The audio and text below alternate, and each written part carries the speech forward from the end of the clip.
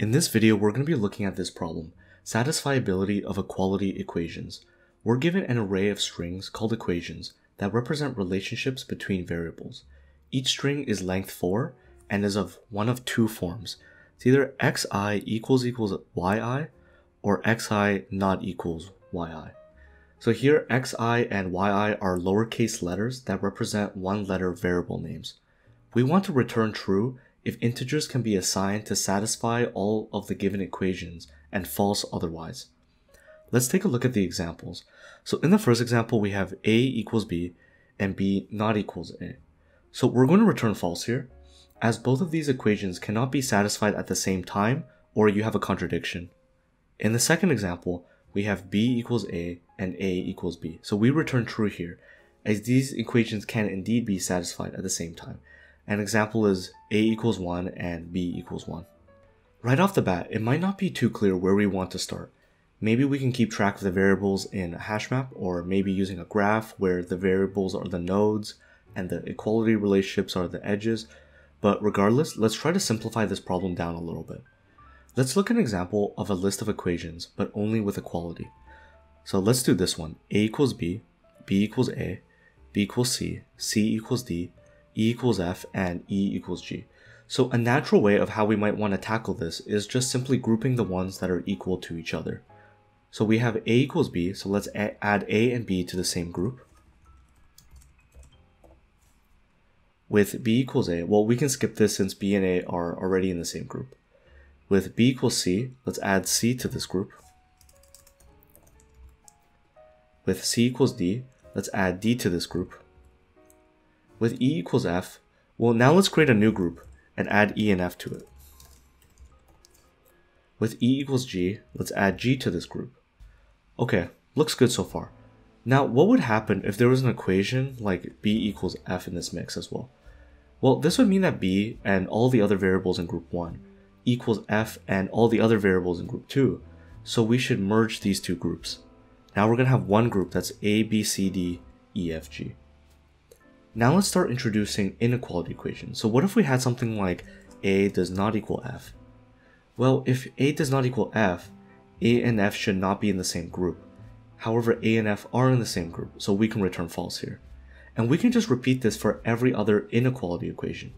If we encounter any inequality equation where both variables are in the same group, we can return false immediately. Otherwise, if none of them fail this test, then all these equations can be satisfied, and therefore we can return true. Let's translate this into pseudocode.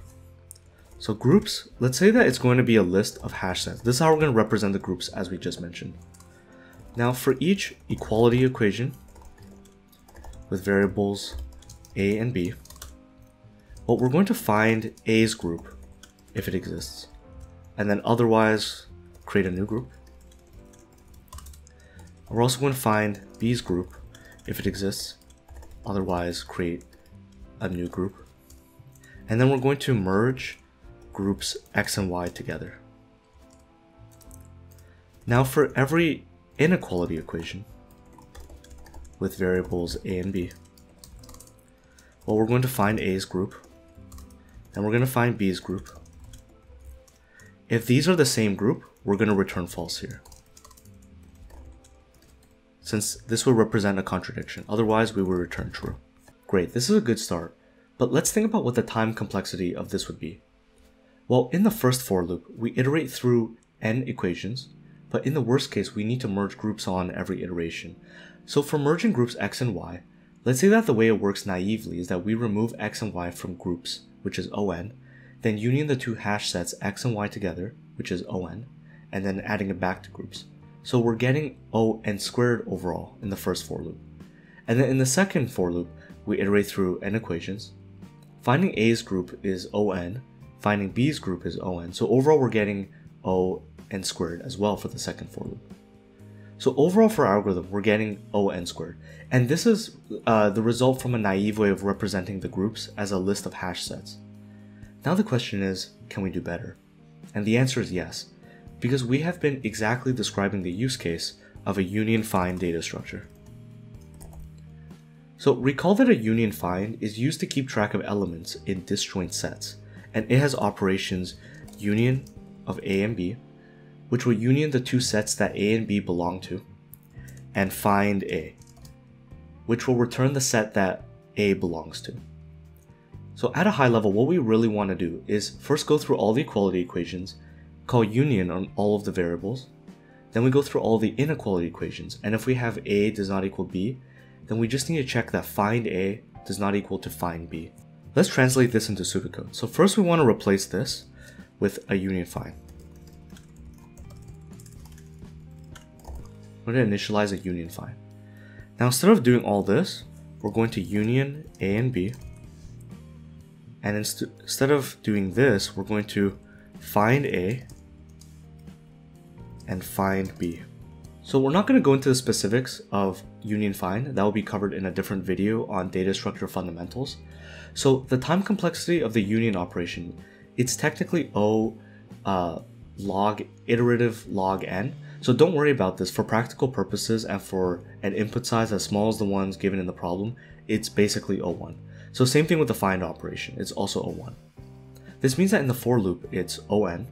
The second loop is On. So overall, the time complexity is On. For space, well, there are only at most 26 different variable names.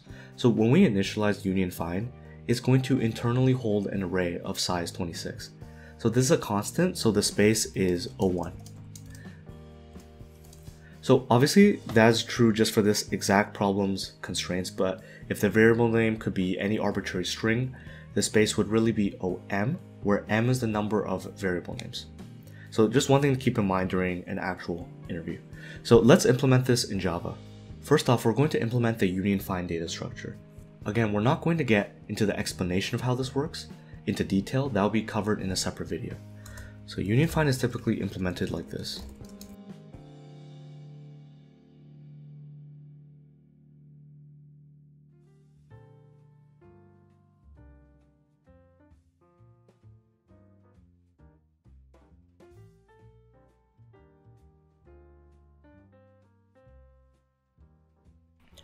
Now let's initialize a union find of size 26.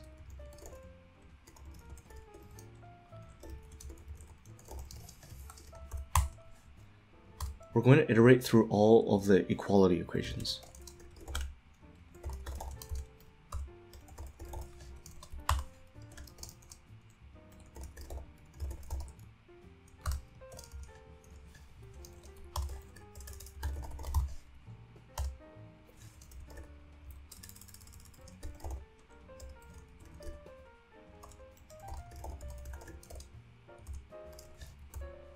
Then we're going to split that string by the two equal signs.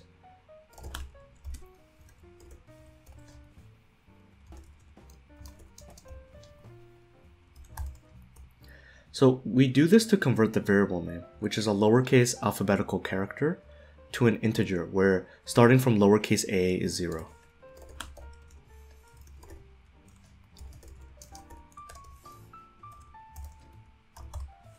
And then we're going to union A and B.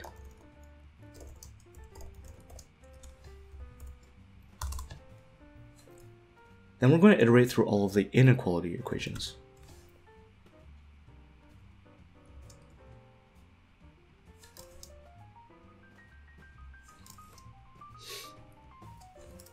And instead of union here, we're going to check if find A equals find B. Then we return false.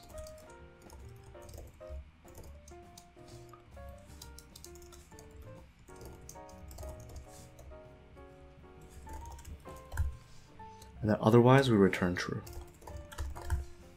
Alright, let's run this.